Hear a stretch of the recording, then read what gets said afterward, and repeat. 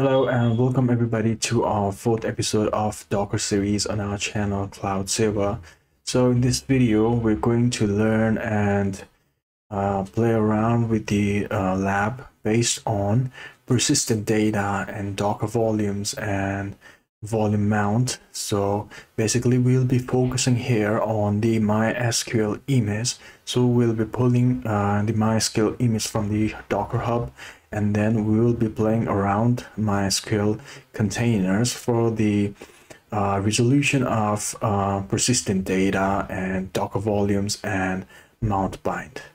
So in this episode, we're going to learn and discuss about what persistent data is and what types of problems it creates while using Docker and containers. So we'll also learn how to eradicate those problems by the use of data volumes and bind mounts, which is described by Docker. So let's move on to what persistent data is. Persistent data, it denotes the information that is quite infrequently accessed and not likely to be modified. Like if you have some data that is going to remain static throughout your entire procedure of using that services, so that is likely to be denoted as persistent data. So at first I'd like to give a small basic walkthrough that in which form or in which thoughts the containers were created. So containers were created to be immutable and ephemeral. So created to be immutable, it means that the services was kind of like static, and it wasn't designed to change, have any changes inside them. So, and ephemeral means is only designated to use only for a short period of time. So containers were initially created to be immutable and ephemeral, and they also meant that they were meant to create, use the services, and dispose traditionally. So, but after the extensiveness and versatility of Docker kept growing in our market, in the market of IT, so then we had faced the issues of persistent data. But later Docker introduced us to data volumes and bind mounts. So we're going to talk and discuss shortly about that.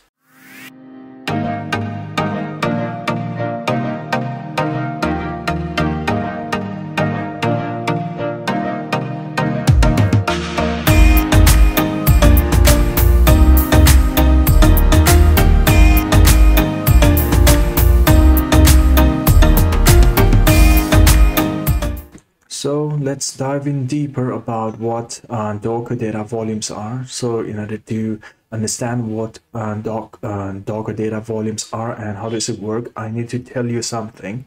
Every container, it is designed to store the unique data in their own UFS, which is also known as Union File System.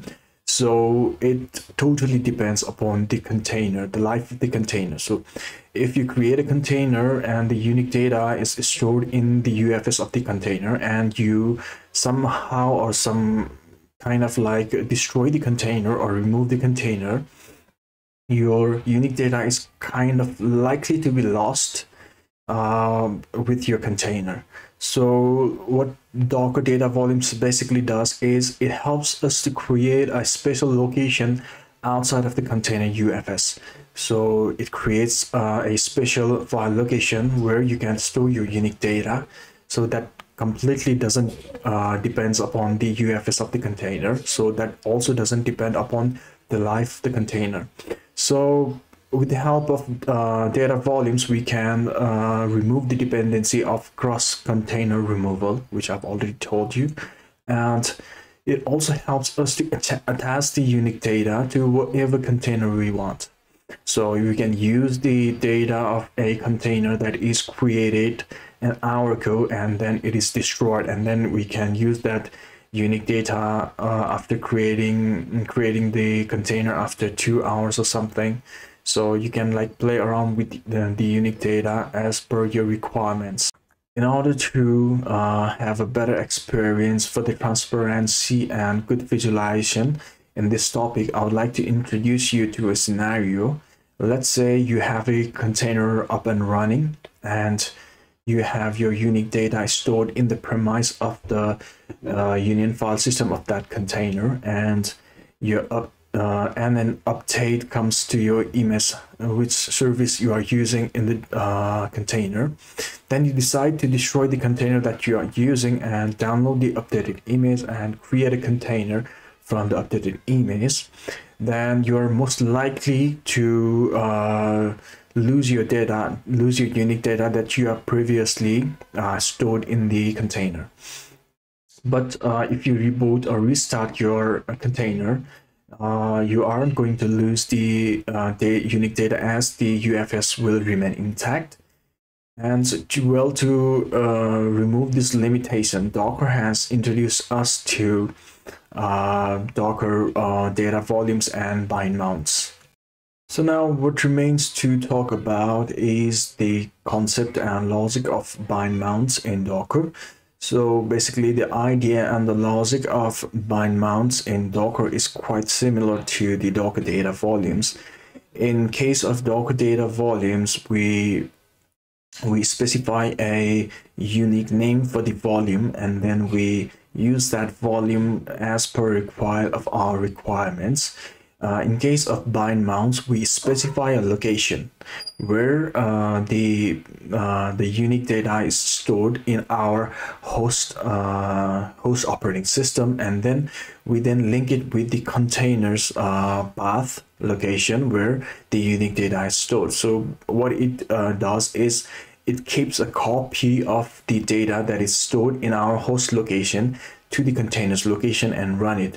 So we have the unique data both on the container and our host on our host machine. So if we destroy the container, we are most likely to have the data not destroyed in our host machine. So what it does is it helps us to link the container path to the host path. As per the traditional idea of persistent data in Docker and containers, they faced a lot of issues while preserving the volumes and the unique data. So now, as time passed by, they evolved to introducing a volume command in defaults for the databases and everything. So to have a better clarity, I would like to show you some scenario on MySQL. So I'll be first pulling up the image docker pull MySQL. So using default tag latest. Okay, it says that I have already in my library and it's up to date. So I'll be creating a container, docker run. I'll be doing it in a detached mode, giving it a name, MySQL, and the name of my image, MySQL, with the tag latest. That's optional. So a container is created. So here we have the container created, and we can also inspect this container by using docker inspect container, and we give this container ID. So we paste it here. We will be needing a space here. So it gives all the related information that is required for the container. And as we can go up, so here we have it. It specifies a volume that is stored in /var/library/mysql, which is located inside of the container itself. So I have to tell you that if the volume is specified, even if you delete the container, the volumes are going to remain intact. But if the volumes are not specified, the data, the unique data, which is the persistent data, they are going to get removed too. So I'd like to, volume, so it's going to be here, and let me go through here, and so I can also now list the volume by using the command docker volume ls. So you can see this is my volume name. I can also inspect this volume name using docker inspect volume, and I use the volume name, volume ID. So we use it here. I'll just copy and paste it there. So you see that it's driver labels none, so name is this, and options null, scope local, so it's there. So I would like to now delete my container and see whether the volume remains there or not. So I'm just gonna be docker. I'll just first stop the container. Docker stop. So at first, let me list my container ID. So docker ps.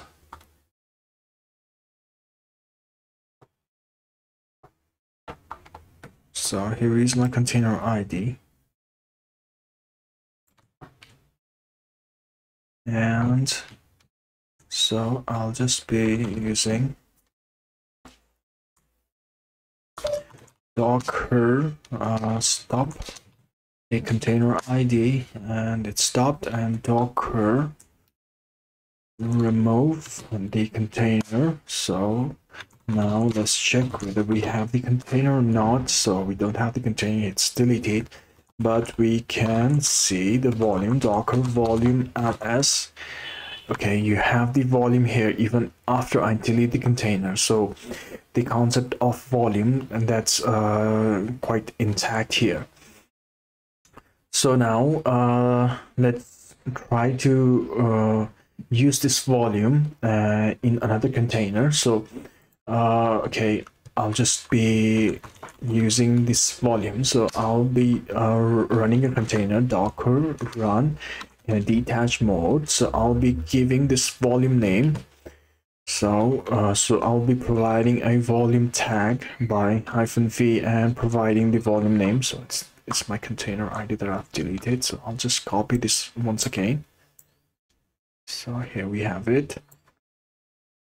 So I'll just copy it, I'll just paste it, and I'll be specifying the location of /var/library/ MySQL, and I'll be giving the name of my container MySQL, and I'll be providing the image MySQL, providing the tag latest. So what it basically does is, after every time I run a container of MySQL, it's going to create a volume by default.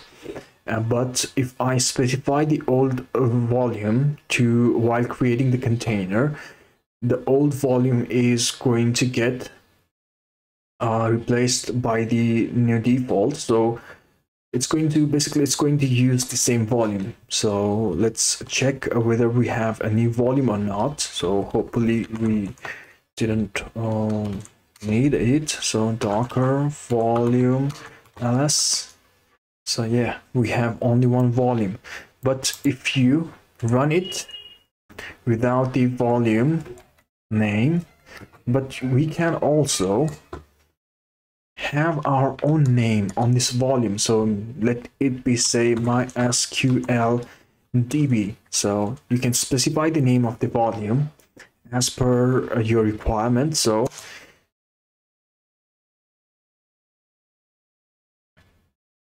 okay, we have that container already running with the container name MySQL. So I'll just be going on with the MySQL too.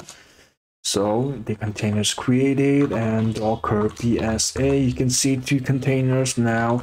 We can see docker volume ls.